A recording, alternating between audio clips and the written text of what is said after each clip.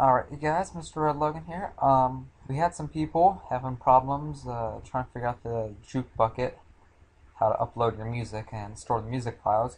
So I thought I'd go over that real quick. I would recommend using Dropbox, which is this right here. You can just find it on Google. It's at the top. Dropbox right there, Dropbox.com. And set up an account real quick. It only takes a couple seconds. And I'd recommend installing the app onto your computer also, or a program. After you do so, you'll get this page. You'll get the photos, public folder, and getting started.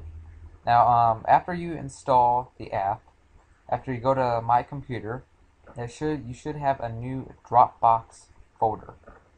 Now, notice how they all have these little green arrows next to them here. That means that everything is running smoothly. So what you want to do is, in order to upload your music, you go into your public folder, and if you have your .ogg or .wav file, you simply drag it over into the public folder. Now, I think it's hard to see. I'll probably zoom in on it, but you'll get a little blue circle with the rotating things on it. That means it's currently uploading. So we're going to give that a couple seconds as it uploads, and then after that, we'll go ahead and go into the rest, and I'll show you what to do. It's not much longer after this. Don't worry. Alright, now I had to cut a little bit of the video there because it took a little longer to upload.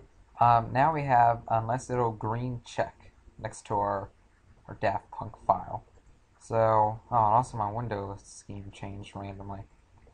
So after you go into Dropbox, you can now navigate to your public folder here, and notice how it is now listed right there, daftpunk.ogg. So what you're going to do is you want to right-click this, and click Copy Public Link. This will give you this link right here. Now you can just right-click, click Copy, or copy to clipboard. Now this is the URL that you want to put into your CD burner. After you copy it, you just paste it into the CD, and burn the CD, and let it download the music for a couple seconds, and you're all good to go.